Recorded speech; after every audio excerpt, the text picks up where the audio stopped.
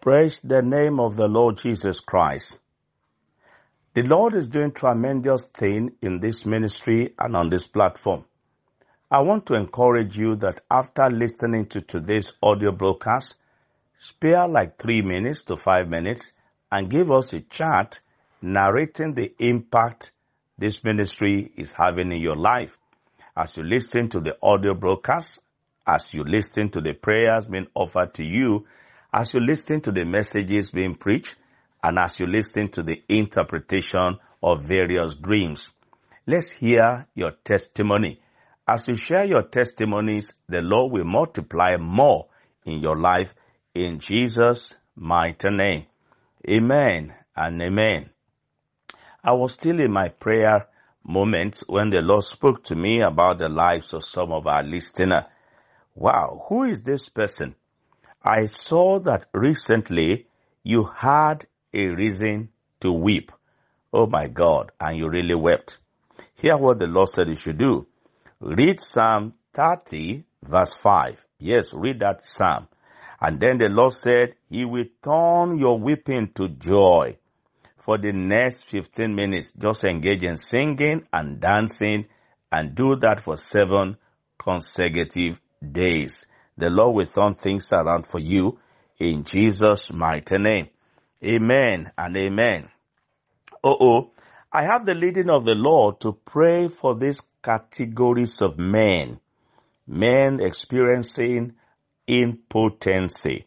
Men experiencing quick ejaculation, weak erection, low sperm count. And if your husband is not listening to this audio, you can stand in for him as a wife. Let us pray. Almighty God, you introduce yourself in Exodus 15:26 as the great physician, Jehovah Rapha, the Lord who heals us. Let your healing power come upon this man. Show your mercy. Heal them instantly. Perfect everything that has got to do with their reproductive organs in Jesus' mighty name. Amen and amen. It is done. God, by His mercies, always answers my prayers, and I can give you series of testimonies of men with those kind of challenges we prayed for, and God answered. Yours will not be an exception in Jesus' mighty name. Amen and amen. Hear this. There is a mother there. You have grown up children. They are of marriageable age. But you are concerned. None of them is even serious or in any serious relationship that can lead to marriage. You have a lot of concern. Well, the Lord said you should do 2 things. Number 1, take a night fast. What is a night fast? A night fast implies from 4 p.m. to 6 a.m. the following morning, 14 consecutive hours. Abstain from food and water. Wake up in the night to pray. And also back up this prayer with sacrificial seed faith offering. As the Lord God of Israel lives, your grown-up children will marry one after the other in your lifetime. Indeed, you will have grandchildren through them. When you need the bank details to do that, give us a chat on +234 905927 0030. Praise the name of the Lord Jesus Christ. Well, anytime you have a dream, don't wait and keep compiling them until there are so many. Then you send them as if you are sending a thesis or a history book. No. As soon as you wake up from the sleep, from the dream, just give me a chat. Willingly, freely, I will interpret your dreams to you. This is Charles Adebola's Ministries. We are still on the teaching titled Dreams About Money. Somebody said, Daddy, I've enjoyed this topic so much. I wish it will not end. Okay. Thank God for that. In addition, make sure you are rebroadcasting the audio to all your contacts and to the WhatsApp group you belong to. Dreams about money. When you dream, and in that dream you saw armed robbers or thieves or burglars trying to penetrate into your premises, into your house, or on your property. This one is not a good one. It is a dream that implies the enemy, the devil, wants to attack your finances. It is a dream that implies you might suffer some financial devourers.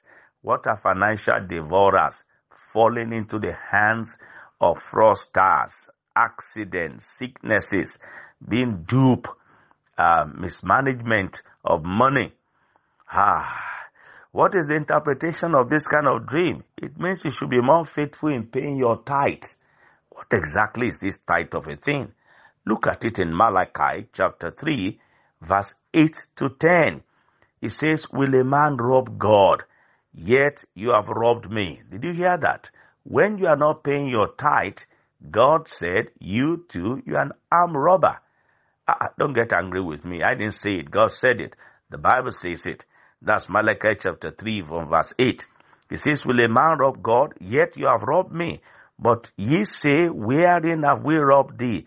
In tithes and offerings. Tithe is 10% of your income and of your profit. Just the 10% of it. Offering supposed to be something you bring to worship God.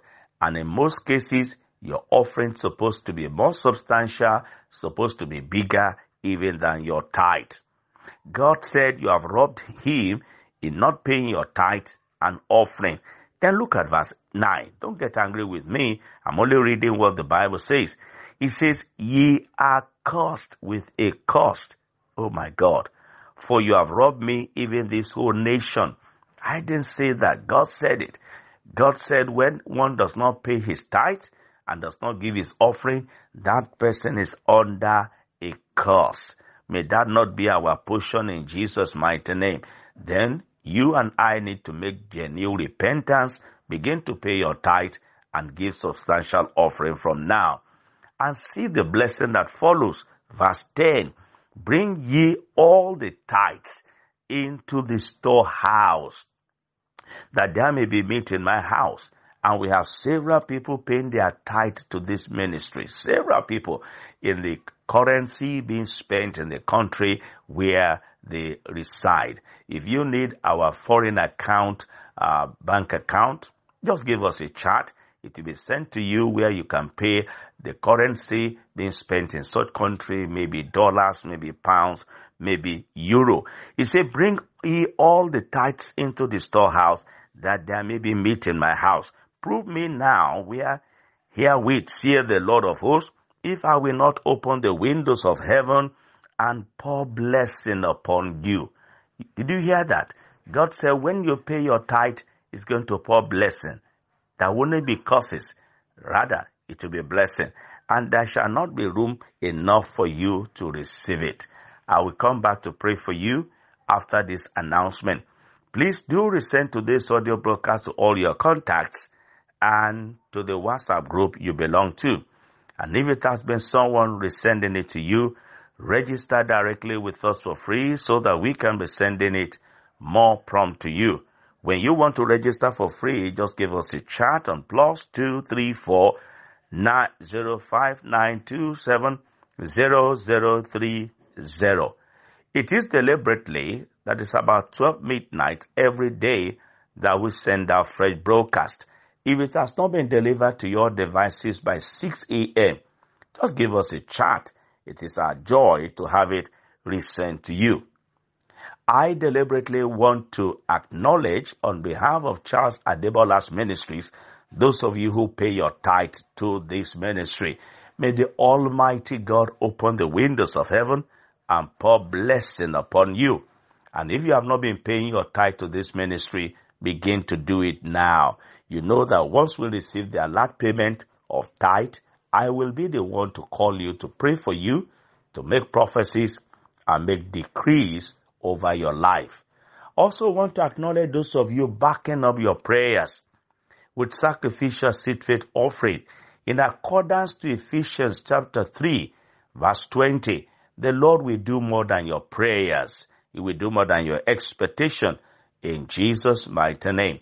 Oh my God, This group of people, you are awesome. Those of you supporting us, supporting this ministry with your voluntary financial support. The Almighty God will position His angels around you. They will give you quick, needed help. In Jesus' mighty name. When you need the bank details to do any of this, give us a chat on +234 905 927 0030. This other line is for you to reach me directly for prayers. +234 8063319364. Let me pray for you. And I have the leading to pray for those who pay their tithe to this ministry. May the Almighty God open the windows of heaven and pour blessing upon you. There wouldn't be room for you to receive it in Jesus' mighty name. Amen.